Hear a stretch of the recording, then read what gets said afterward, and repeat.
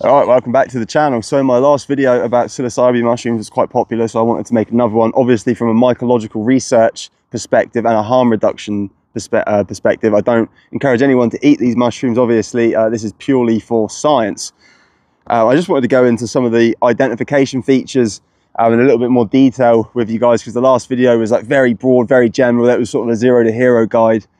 This one we're going to get a little bit more nerdy. We're going to talk about exactly the kind of things that you're looking for, because some people are still appear to be struggling with the lookalikes. So the first thing I want to show you is the separable gelatinous pellicle. This can actually be quite hard to get on camera, so I'm hoping this fresh specimen is going to show us it. There you go. You might have just seen it then. There you go. That jelly membrane layer that is clearly coming off the top of the cap there is a key identification feature. It's called the separable gelatinous pellicle. The lookalikes do not have this. Protostrapharias are kind of slimy, but you will not be able to separate this layer from the top of the cap. So in keeping with talking about the cap for the minute, this guy has a really prominent nipple on the top. The technical name is a papilla. The cap itself is extremely bell-shaped. The cap's technical name is the pileus. So we have a papilla on top of the pileus here. Also along the bottom of the cap, you can see there's a brown sort of purpley skirt there. That is a result of the spores dropping and maturing with age. You can actually sort of see striations through the cap as well.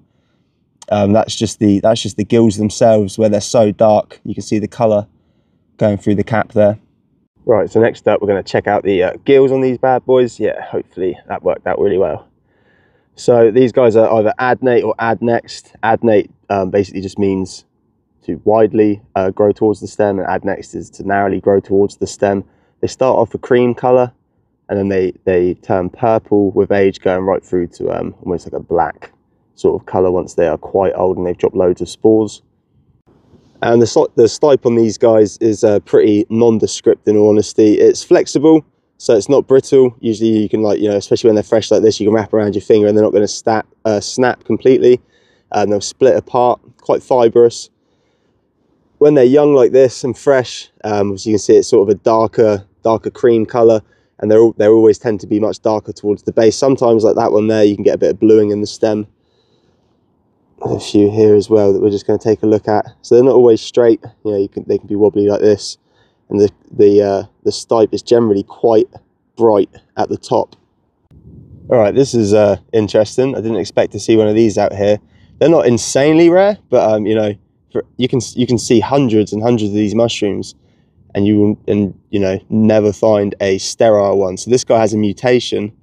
That means it's not producing any spores. That's why it's got this strange sort of ghostly yellow color to it. So you can see, next to these other ones here, it's drastically different.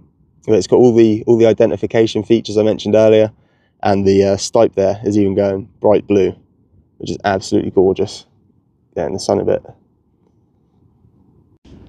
I hope you guys don't mind me absolutely nerding out, by the way, but I'm pretty sure this is interesting stuff still. These mushrooms are also hygrophonous.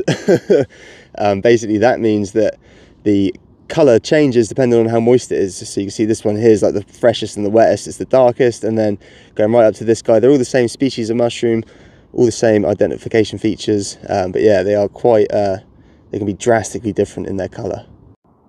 Just wanted to show you these two absolute beautiful specimens as well while we're at it. Gorgeous. So typical as well.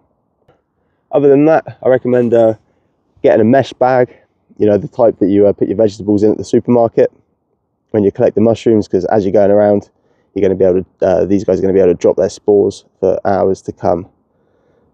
Right, so that's going to be it for this one. I would love to find some albinos or some leucistic ones and show you those maybe one day. I have found a leucistic one before. I think it was leucistic anyway. It had spores, but it was like ghostly white.